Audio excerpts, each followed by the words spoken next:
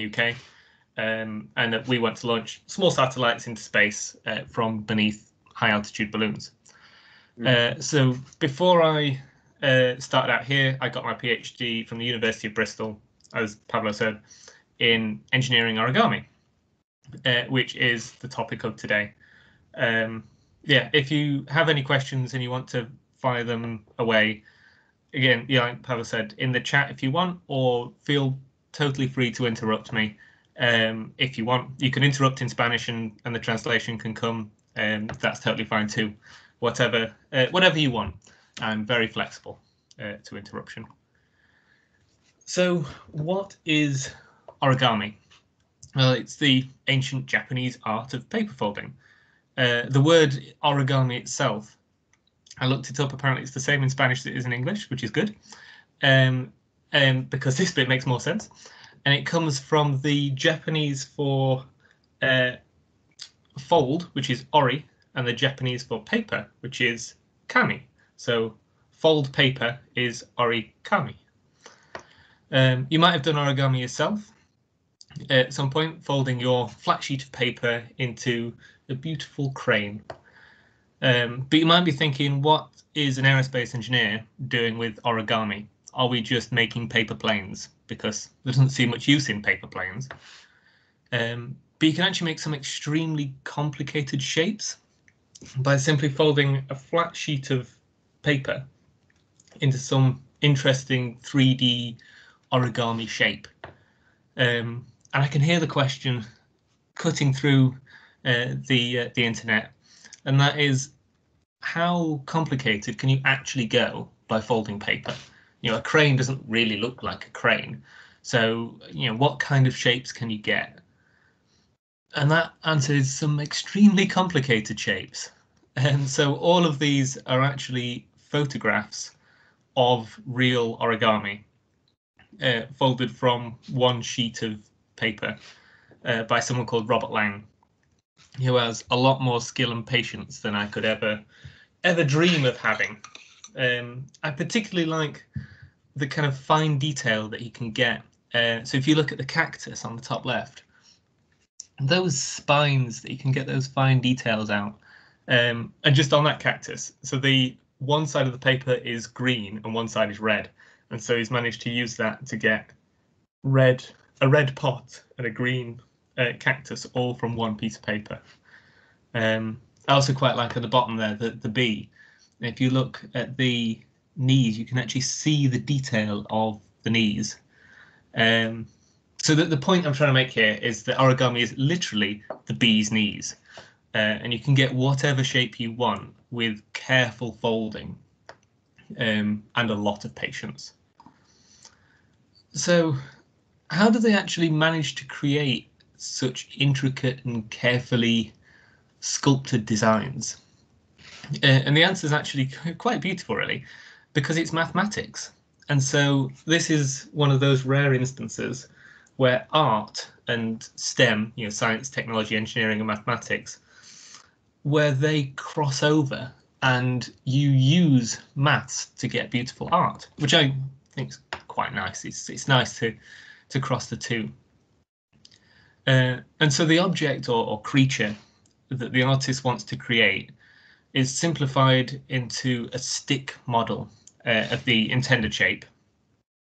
And there's algorithms that you can use to give you fold patterns like this one on the left. So the beetle at the bottom, again, it's a photograph, that is folded using the pattern at the top.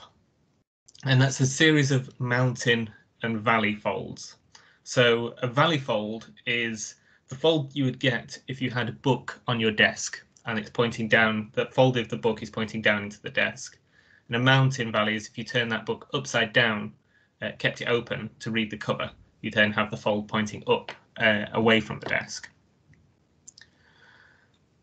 So what we've got here is we've got an art where you can create complicated 3D shapes from a flat sheet of material.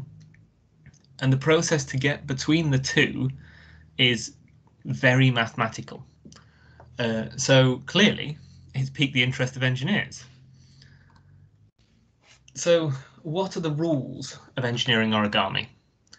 Well, there's three rules, and well, there's three guidelines, because you can break all of the rules in various ways, and we'll come to that as we go. The first rule is that you can't stretch the material at all. There's no in-plane deformation. You can't stretch it or shear it. The second is you can't bend the material. You're only allowed to put sharp folds in, sharp creases. The third one is that you can't cut your material. It's actually a slightly different discipline if you do. So if you relax this rule and say that you can cut the material, that's a discipline called kirigami, which is a whole other field that we will leave on one side for now and not go into today. But what do these rules actually mean? What are the implications of these rules? So the main implication is that you can't change the Gaussian curvature of your material. So this basically means that you can't have something that's doubly curved. Something has no Gaussian curvature if it's a cylinder. That only has one direction of curvature. But a ball or a globe like the Earth has two curvatures. You have sort of around the Earth, you'd have latitude and longitude. You have east-west and north-south. There's curvatures in both directions. And that's why you can't take a rectangular map of the Earth and write accurately the sizes of all the countries on it, because you can't without bending or stretching it.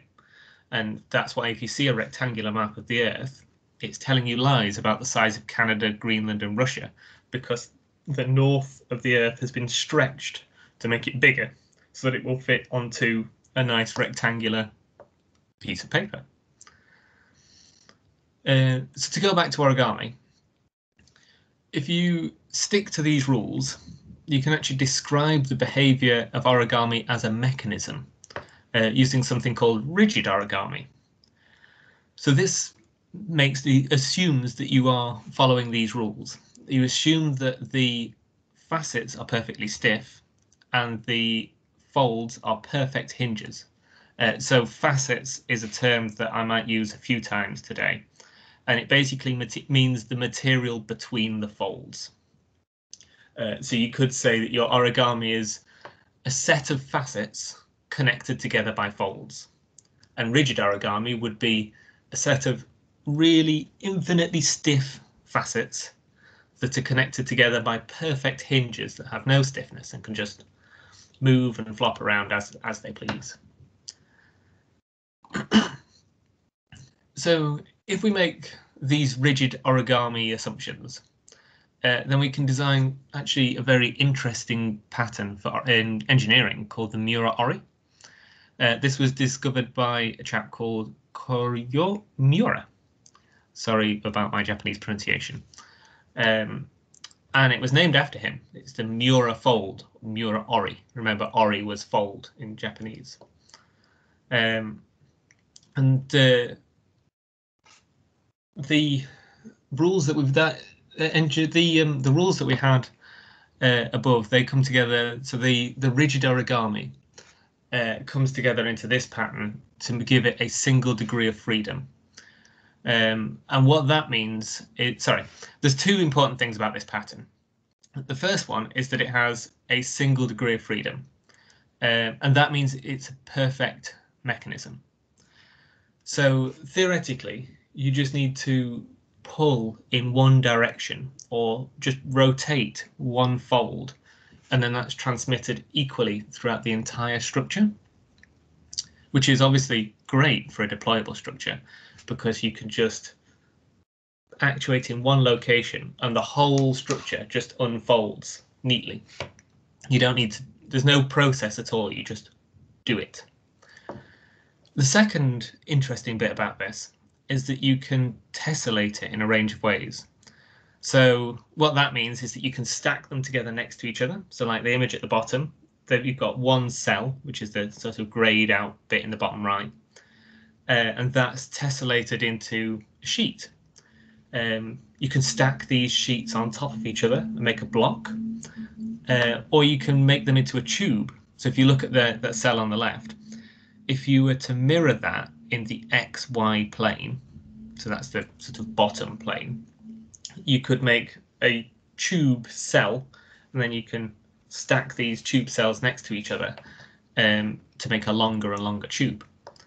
And what this really means, what I want to try and get across by this, is that you can get some really interesting structures that you can fold away into a compact and neatly folded package in just one motion whenever you want to. Which, again, as I said, that makes for a really great starting point for designing a deployable structure. So let's talk a bit more about deployable structures. As I'm sure you know, deployable structures are everywhere down here on Earth, from the obvious kind of scissor lift on the left to the unfoldable bridges that you might have in the army, or the slightly less obvious one, which is a letter folded into an envelope. This last one's kind of easier to see the origami application, because a very simple origami is a folded piece of paper, folded up and put into a folded envelope. So you can definitely see where origami starts to come into this. But basically, what we're saying this deployable structure is it's anything that can change from something very small to something much bigger. And deployable structures are all over the place in space as well. So we have solar panels or radiators, like on the top left there, which have to fit into the fairing. Booms that can provide structure for payloads, or even that bottom middle image, structure for a solar sail, which is a neat way of skimming around the solar system by having a really large kilometre square reflective piece of material, and then the photons from the sun bounce off it and give it a little bit of force to push it faster or slower, and you can quite nicely get around the inner solar system without any fuel. And you could fold that away with origami, and you could use these deployable booms as well, which is quite a neat little application. And the other one that I've got on here is expandable habitable modules. So there's the Bigelow Expandable Activity Module, or BEAM, that's currently on the space station at the moment, and that was attached to the space station and then inflated to deploy and grow its capacity after it had arrived. So this slide is an excuse to show some cool rocket pictures, full disclosure there. And it's also to address why we need deployable structures. Surely it would be cheaper and easier and more reliable to build the structures the size you want them, instead of designing these complicated mechanisms that need to be actuated in space. And the answer is fitting inside that fairing at launch. Satellites are not aerodynamic. Why should they be? They spend decades orbiting where there's basically no atmosphere. So it'd be a massive waste of space, weight, and effort to make them aerodynamic. But as the rocket is speeding through the atmosphere at supersonic speeds during the launch, it's really important to protect that boxy satellite with an aerodynamic shell, and you can't make that shell too big. So to put the size problem into perspective, if you look at the area of solar panels on the space station, so just hold that image in your head, you can see the space station. Well, the area of solar panels would cover approximately half of a football field. But to be able to launch it, you need to pack all of that away into a volume that's not much bigger than the goal. So you can see how efficient packing is really important. And that makes origami such an inviting prospect to make best use of that volume that's inside the fairing.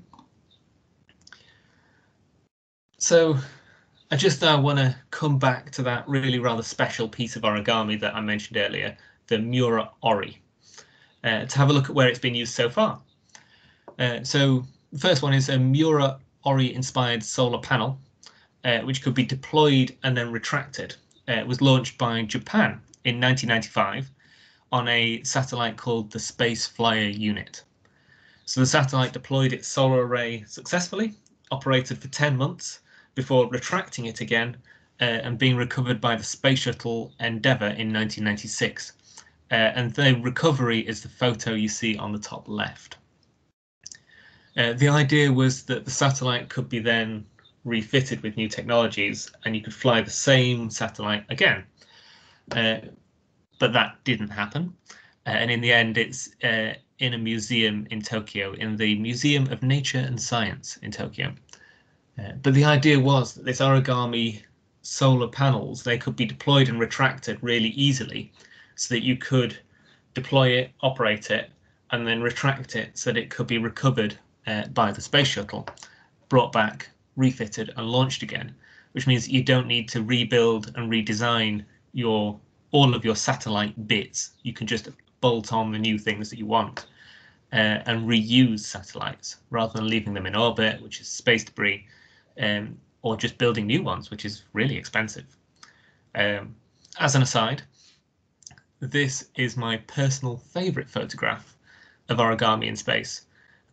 It's a shame that the origami is packed away, but it's just so cool that A, the space shuttle was really cool, and B, it's really cool that they could actually use the origami to deploy and retract, rather than just deploying it and then that's it. We can't fold it back away again.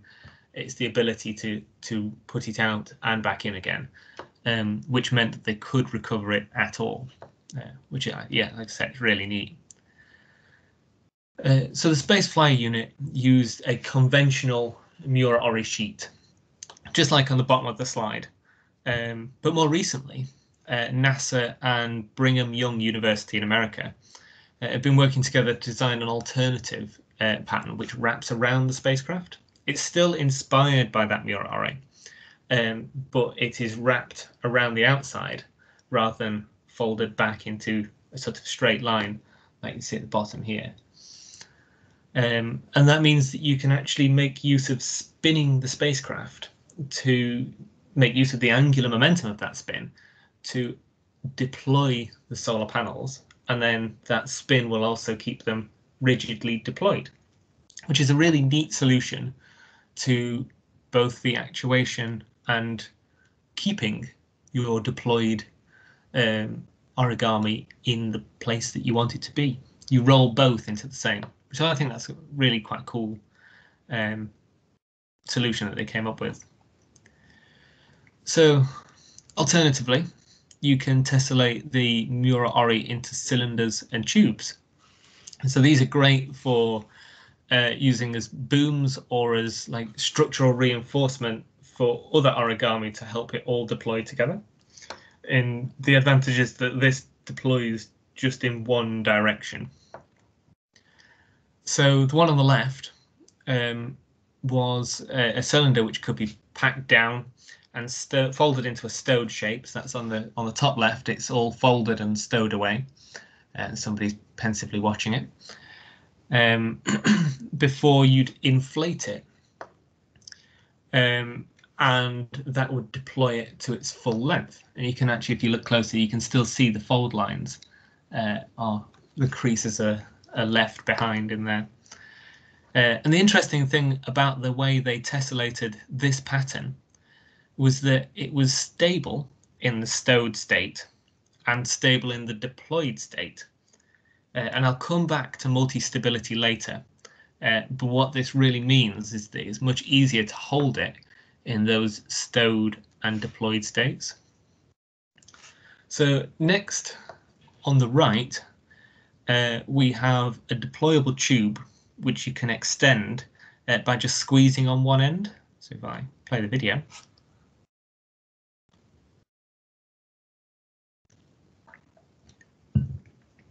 So again, the idea behind this was to provide support and guide more flimsy deployable structures to the final shape. So I'll just play it again.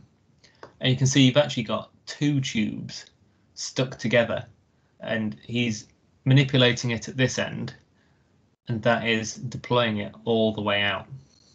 And you can get a lot of deployment from a relatively small package at the start, which is Sorry, I'm just nerding out about origami. It's really neat. I couldn't talk about deployable structures without mentioning these guys, though. So these are a group of Danish engineers who wanted to design a habitat that could be deployed on the moon, because in the Artemis program, we're going back to the moon by 2024, hopefully. And the idea was this was a habitat which could be taken nicely, compactly stowed, and then you could unfold that in something much bigger and live on the moon. And so they designed one and took it to Greenland instead, which is, again, quite remote and hard to get to. And so they designed their origami habitat, took it to Greenland and lived in it for a few months. And this is a time lapse of them deploying it. So you can see it gets a lot bigger. So it's probably about the height of a person there, roughly. And then it gets big enough that several people could live in it. And that's a really interesting area for origami to go down and follow into, is this idea of the deployable habitat, and growing this idea for space applications, because quite soon the International Space Station will reach the end of its life, and I think that there will be an appetite for more people to live and work in space, and so there needs to be somewhere for them to live and work. And so having a way of sending up more volume with less rockets is going to be really quite an attractive proposition in the next decade or so. So, if origami is so great, why is it not everywhere? It's a fair and important question for any engineer to ask, and there are clearly some challenges left to overcome. So first, we have that these origami structures are quite challenging to manufacture. They have to be folded really carefully and precisely. And for some, like the Miura Ori, because they only have a single degree of freedom, all of the folds have to be folded simultaneously, which makes manufacturing quite difficult, because you need about 79 different hands to hold it in all the places you need to hold it, and then fold it all together. Next, we have the challenge of material choice. So what we want is we want those facets, the material between the folds, to be as stiff as possible, whilst also having a very low stiffness material on the folds. So this means we need a material which becomes very compliant when it's folded, but is stiff before you fold it. Or we need different materials for the facets and the folds, both of which present quite a challenging manufacturing prospect, which is back to that first challenge. So next we have the actuation of these mechanisms.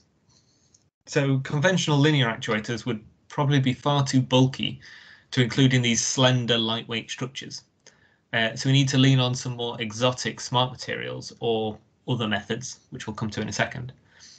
And also in the real world, the Miura Ori is not a single degree of freedom, and we'd need to distribute a set of actuators across it. And again, I'm going to get back to that point in just a second. Finally, we have the challenge of how you would lock it into position. So we want the deployment mechanism to be really compliant and easy to move. But once it has been deployed, we need to stiffen it so that it doesn't retract again at just the slightest nudge. So I'm going to talk about those last two challenges a little bit more now. But let's start off by looking at the actuation of origami. Because it's often very, like I say, it's very lightweight and flimsy, it's really important to be quite careful about how you choose to actuate it. So I'm going to go through a few of the different thoughts that people have had so far on how you might achieve that. So we already mentioned quickly about using air pressure to deploy a boom in that single shot. But for that one, you couldn't then deflate it and fold it back away. And so this one on the top, that's what they looked at, is they looked at increasing the pressure to deploy it and decreasing the pressure to bring it back down to a smaller shape again. Next up is if you go down one picture, you have this earwig. And it's the same for a lot of flying insects, and it's absolutely amazing. So what they do is they use elastic energy stored in the wings to deploy them when they open their wing covers. So the thing that's really amazing is watching how they manage to use their bodies to store the elastic energy by carefully folding their wings away when they land. Next time you see a ladybird land next to you, watch very closely at what it's doing with its wings, and I promise you will be amazed. You could also make use of some exotic smart materials. That's one down here at the bottom, like shape memory alloys or shape memory polymers, to give you an actuation. So these materials will change to a predetermined shape when they're exposed to a high enough temperature. And then shape memory alloys specifically will change back to their original shape when they cool down. So you might just pass a current through a wire and it will change shape. You stop passing the current through the wire, it will go back to its original size. And the last one that I've included here is to use strings, almost like an origami puppet. So pulling a string will shorten the distance between where the string is attached and cause the origami to lean to the side where the string was. So this has been used in prototype origami robotic arms, because if you put all the strings around the outside of the cylinder, you can turn towards any one of them by pulling the relevant string. So I said earlier that theoretically the Miura-Ori has just a single degree of freedom. So actuating in one location would propagate to the entire structure. But in reality, physics takes over. And the facets are not perfectly rigid, and the folds have some finite stiffness. So what this means is that if you actuate in one place, so for example, you squeeze this tube at the bottom at one end, then the effect of that, then what happens is the facets, the material between the folds, that bends and stretches, and the effect of that actuation gets less and less as you get further away from where you did it. And what this means is that you actually need a network of actuators across the entire structure to get the deformation that you're looking for. So we're all engineers here, and we know what that means, and that's that we need to simulate things. We need to know the mechanical or structural behavior of our origami to be able to properly design it. So there's two main approaches to this. The first is much quicker and simpler, but perhaps loses some of the specific detailed responses, and that is to try and improve that rigid origami model. So if you remember, I said that it assumed that the facets were perfectly stiff and the folds were perfect hinges. Well, let's see if we can't improve that. So first, let's think about the bending of the material between the folds, the facets. So to be able to capture this, we can add an extra hinge. So this is our Miura-Ori unit cell.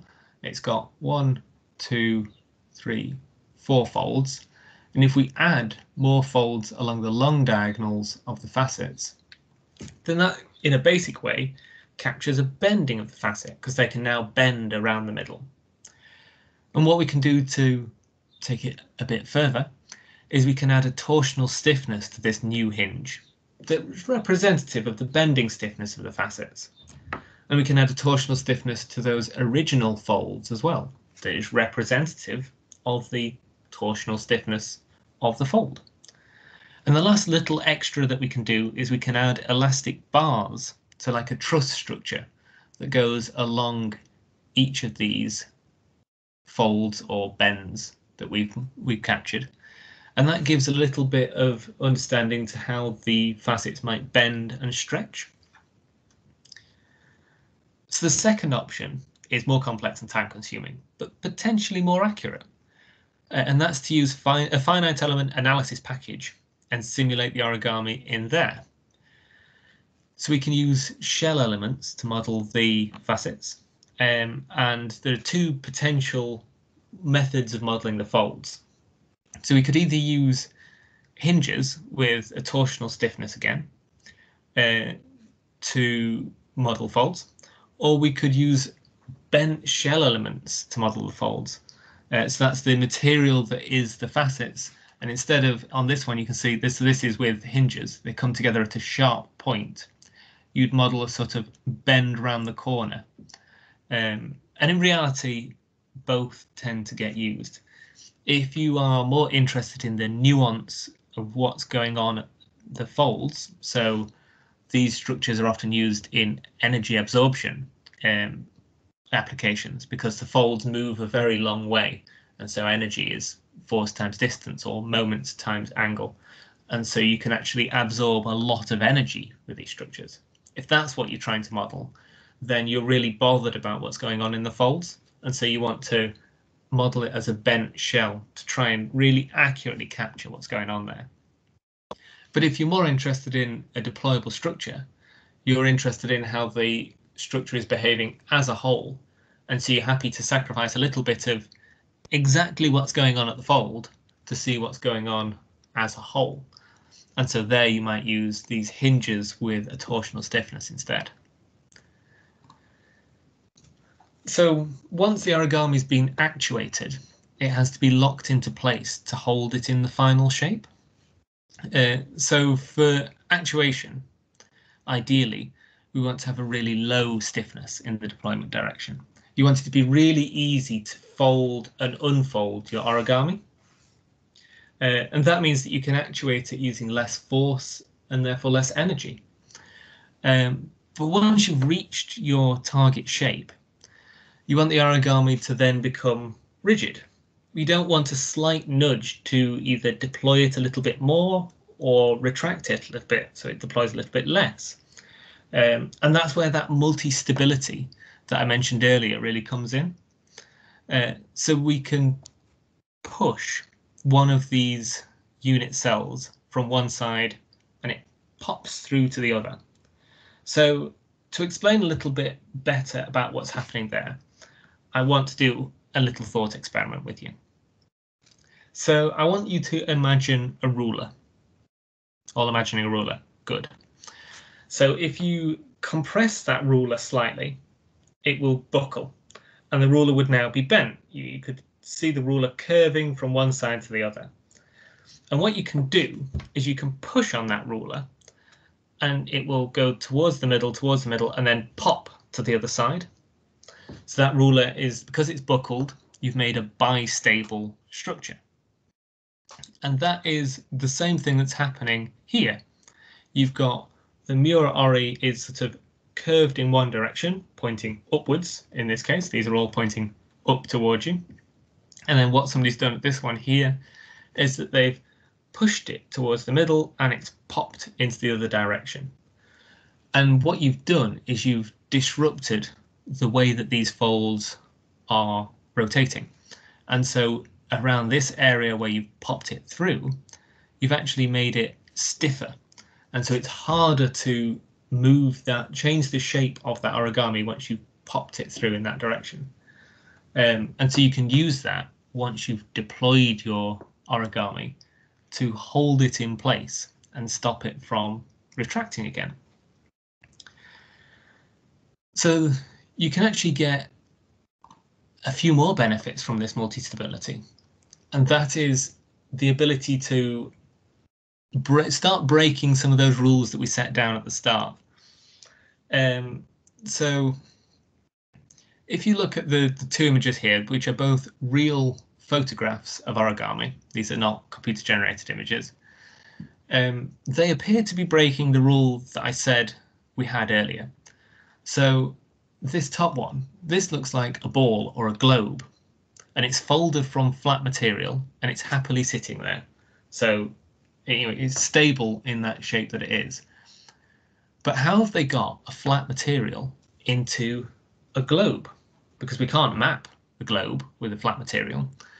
And what they've managed to do is they've managed to locally, in a few places, break the rule, which means that overall, that rule that we're talking about is those origami rules, the no bending and stretching of the facets. And that means that they've been able to get this stable sphere folded from a flat sheet of material. And the way that they do this is that they've creased the folds on a flat sheet, and they start folding it, and they have to push it, and it doesn't want to move. They have to keep pushing it through this energy barrier. It doesn't want to go past it. As you're starting to fold it up, and then it reaches a point where suddenly it's more energetically favorable. It really wants to pop to the new shape. Just like the ruler pops to the other side. Once you get to that point, you have to push it, and then it pops to the other side. It's the same with this, both of them, is that you start folding it, it doesn't want to move, it doesn't want to move, it doesn't want to move, and then it pops across to the other side. And then it's happy where it is on the other side. So you've had that, the thing that's fighting against you is the facets bending and stretching. And so you bend them and stretch them more and more and more, and then you pop it across and you hit the other side, and then they're not so bent and stretched because it's happier where it is. Again, like the ruler, you push it across, the ruler's got more and more strain as you get close to the middle, and then it pops out to the other side, and suddenly it's not quite as strained anymore. And this is what this represents here, where you have flat sheets of material that can go to different 3D shapes, is the first step on quite a long road to be able to properly exploit the potential of origami. It's not hard to imagine a leap from here, where you've got these quite simple shapes, simple but mathematically complicated shapes, to jump from here to fabricating any 3D object by simply folding a flat sheet of material in the correct way. You could print off whatever you wanted in 2D with a pattern and fold it up into your 3D shape. And so then anything could be manufactured on the same machine and then just folded into shape. A long way down the road, but you can see where the potential of this really lies. So thanks for sticking with me through all of that. I just kind of want to summarize before I finish up and we have any questions. So I hope what I really want you to get out of this is not to have a really deep understanding of how origami is modeled or all of the exact methods of actuation. What I really wanted to do was open your eyes a little bit to taking that art form of origami and applying it to solve engineering problems in deployable or morphing structures.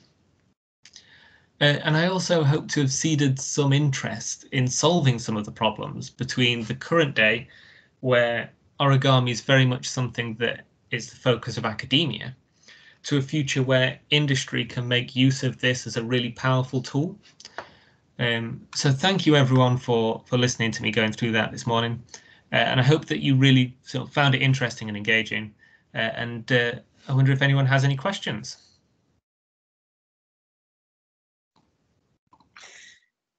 Okay, so normally this goes as it follows. Nobody wants to ask anything, so someone asks something, and then maybe someone gets a little bit braver. So let me start by asking a very simple question. From the point of view of industrial application, this technology, at which level we can find it? I mean, we've seen it already in some satellite examples, but I don't know if this is really a technology that has been applied in more specific cases than the ones you already presented. Yeah, this is very much it's never been used as an industrial tool. So the image that's on the screen now, the Space Flyer unit, my favorite photograph. So that was a technology demonstrator mission. So it was always intended to just demonstrate that it was possible. And a lot of the other applications, they have been very much focused on demonstrating that it's possible, rather than using it as an industrial tool. And it's those challenges of it being very difficult to manufacture, and not knowing exactly how you combine your materials to bring it together, I think that have been a bit of a blocker. And also the actuation challenge of So what this one did is that you had a boom on each side, and then the boom was extended out, and so you sort of pulled both sides of your origami to unfold it, and then you brought the boom back in. But then you had a massive boom, so you didn't have the same benefit of weight saving that you would necessarily have if it was embedded across it. It was not reaching the same potential.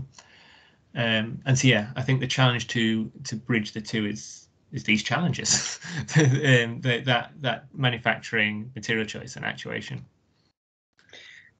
And just other thing that when I was listening to you, just a question appeared: why we stick with the Miura Ori? There are no other. I don't know. Let's say like the most elemental origami is the Miura Ori.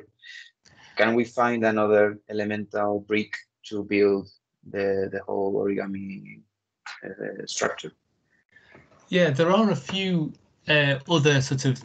I like the term brick. It's a good one. There's a few other things like that. So you have the von Reich pattern, I think, and what that pattern does that differently to the Miura Ori is that it has more than one degree of freedom. So there's more than one way of folding it. So you could push it down. I think it might only have two. I can't remember. But you could. The point is you can push it down different paths. And I've sort of focused here on the Miura Ori, which you just push down one path. And that's the advantage and why it's been used so much, is that it has that one path that you can follow. You can pop the cells through and make new paths, but then you're playing with it a bit, and so you're breaking the rules, as it were. And so that's why the Miura Ori has been the focus. The other interesting thing about the Miura Ori is it has a negative Poisson's ratio, which means that if you stretch it in one direction, it expands in the other direction as well. So normally, if you think of Play-Doh, you pull it, or bread dough, you pull it in one direction, it gets thinner in the middle. Well, the advantage of the Miura Ori is you pull it in one direction, it gets fatter in the middle, which is again great for a deployable structure because you expanded both directions. And so that's one of the other things. Yeah, that's quite interesting thing, no? To calculate all these classical structure properties, no, such as the Poisson ratio for this kind of structures. That's quite interesting. So we have a question. It's written in the chat. I don't know if you can actually read it. Otherwise, I will read it for you. I don't think I have an option to see a chat. It's not where it normally is, anyway. Okay, so no problem. I guess this is the academic teams, which is quite different. So I've read some things about how scientific are using machine learning to learn about increased of proteins in our body. Could we use that knowledge to use it in space, or to apply this to origami structures? Is it useful? No. Have you read anything about this? Yes, actually. Let me skip back to a relevant thing to point at. This one I'll do. So this is actually, I kind of did something similar-ish in my PhD. I am not clever enough to understand machine learning in depth, and so I didn't follow down the path. That's my experience.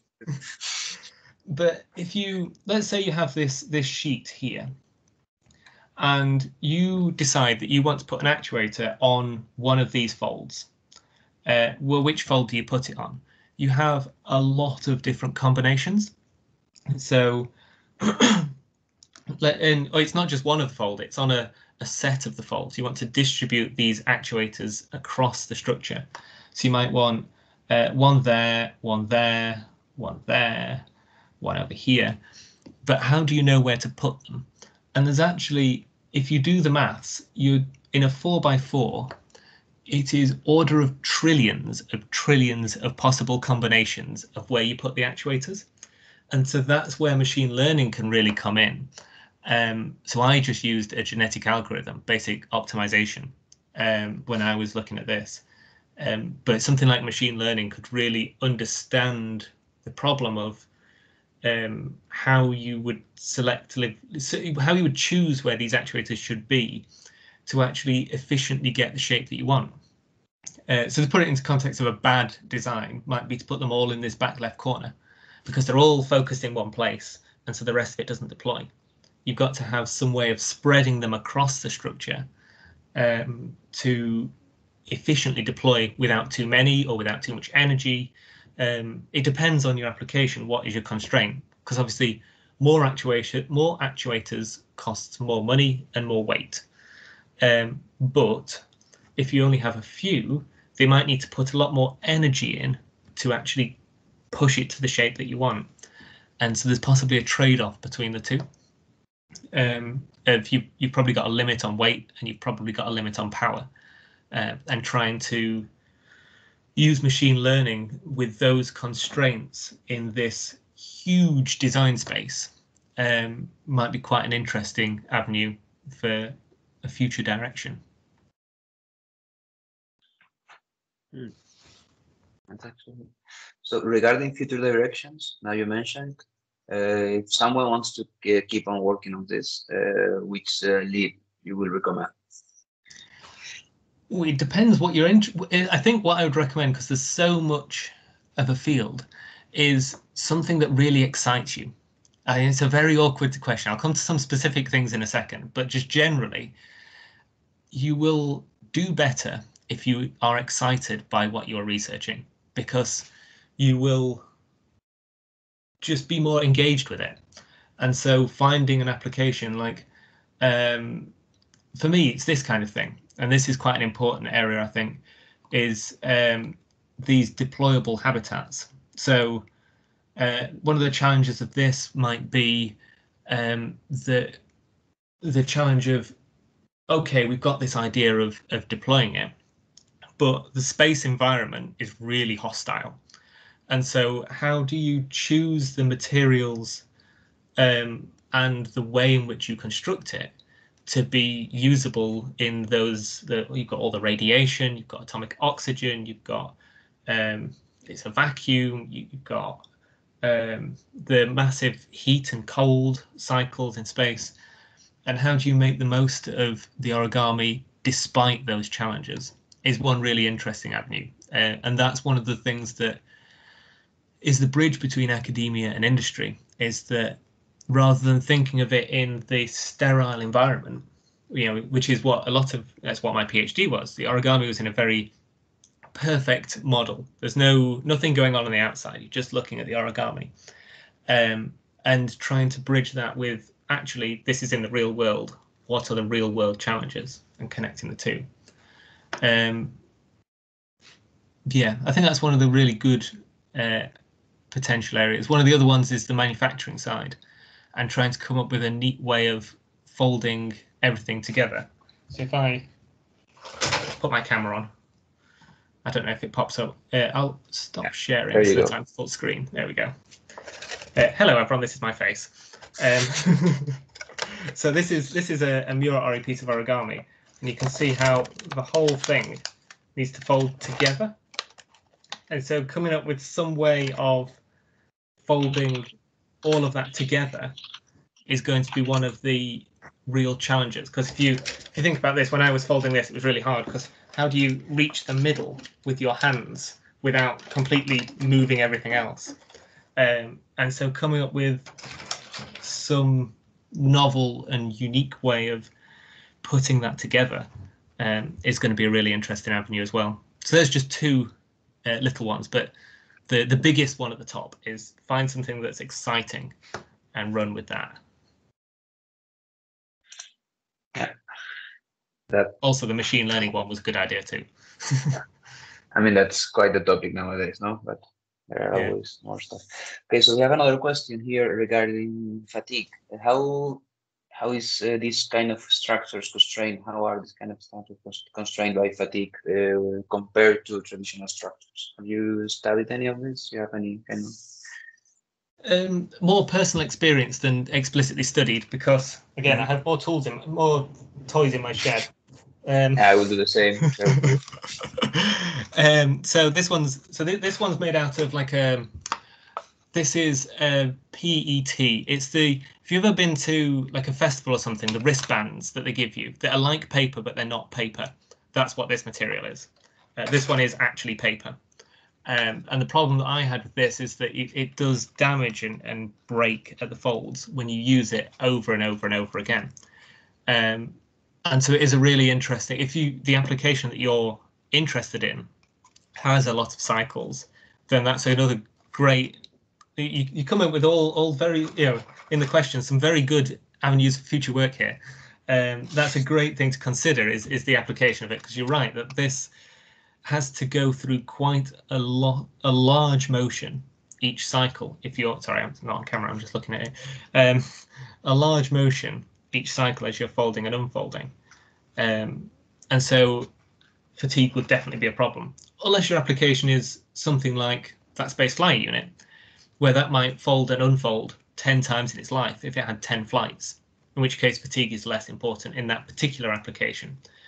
So it really depends on how many times you're going to use it, I think, is the big point. But yes, good thought. Okay, another question we have here. So could you explain what will be the main drawbacks of an origami structure used in a solar array compared to traditional solar array folding, maybe? So I'd say, especially in the space industry, apart from the drawback of manufacturing, which is a real challenge for the origami things, is there's things in space are a very long way away from a mechanic, and they're just, once they're up there, they're extremely expensive, and if they break, they break. And so it's very hard to persuade someone to use your novel and new idea when they've got one that's worked for years. Your novel and new idea might be better. It might save them money. It might mean that you can get a bigger solar array than you could otherwise. But if you can't prove to them categorically that it will work, a 100% guarantee, I've done it 10 times already and it worked every time, then it's going to be very challenging to persuade them to take the risk. And I think that's one of the big drawbacks related to a conventional solar array. Although there is still risks in the conventional solar array as well. When they were unfolding the solar array for the space station, astronauts actually had to go outside on EVA, on a spacewalk, to do the unfolding themselves, which is risky. That's about the riskiest thing you can do in space. And then to add to that, one of the astronauts put their hand through the panel and ripped it. So they had to send up another. And so there is risk involved in that as well. And so I think that the challenge is to prove that the origami is less risky than the current alternative. And that's the real drawback of origami at the moment compared to conventional solar panels, is that nobody's been able to prove that it's less risky than what we do already in a very risk-averse industry. So yes, I will ask you something, and then if nobody asks anything else, I think it's already time to finish. But if anyone asks, for me, it's no problem. For you, it's no problem. We can keep on. What are your line of work in B2Space? What are you working on right now? Just to be a little bit curious. If you can talk about it, obviously. Yeah, the thing that I personally work on is a bit of everything. It's quite nice. But my job is simulation of all sorts. So simulation of thermal, structural, control systems, whatever. The particular focus at the moment, this week, to just, a snapshot in this week, is we're trying to understand how to point our platform in the right direction. And so we've been doing some experiments. We've got like a scale model of our platform in the office, and we've been doing that, actually pointing it, doing some experiments, and trying to correlate that back to some control system models. And obviously, the real world is not the nice assumed world that we have in our model. So you come back, that you face the challenges, you try and implement them and capture the physics better. And the idea is that we can then take the next step. And so say that, right, we've captured what we did on the small scale really well. So we can use this newly developed model that we've got for the small scale and use that to design the big one. and then take that step, rather than designing the big one going, oops, oh, that wasn't right. We can actually have that, the confidence that we have more accuracy in the big one. So that's the snapshot from this week, but it's nice and varied. I was thinking more on just trying to implement these ideas into just to test it with these near space conditions, right? You can actually kind of convince people that this actually works. Yeah, we have this summer. We have an intern coming. Unfortunately, none of your students will be able to apply because it's funded by the UK Space Agency, so it's students in UK universities can apply. But they'll be working on something like the habitat, hopefully. Mm-hmm. So the idea is that they'll be looking at deployable origami in space, and so that first step that they will be hopefully taking will be to look at some of those environmental factors of space, some of the constraints that space puts on origami, thinking about what, using a systems engineering approach, what does a space station module need? Just like trying to define those requirements, and then thinking, well, how does origami fit those needs? And trying to, on paper at least, show that it would work, and then maybe on a scale model. And then you're right, we have the capability to start putting things near space, so maybe that might might grow in that direction. Would be nice to. But just for this summer, the next step is do it on paper and start to actually think about the implication of doing these things in space. Okay, so well, as I mentioned, this is a little marketing publicity. If you want to propose these kind of topics, we can actually try to share some final degree thesis or whatever and work on that. Okay, but okay, that's just step by step, as I see. First we show it that on paper works, then we go for the thing, small scale, then bigger scale. Okay, so at least from my side, that will be all. Thanks out for being here and sharing your knowledge. And I really appreciate this little chat we have. If anyone else wants to ask anything, otherwise we will cut the transmission. Well, thanks everyone for coming and listening to me talk about origami. I know that it's a slightly unconventional subject, but I hope that I've convinced some people that it's an exciting subject. Okay,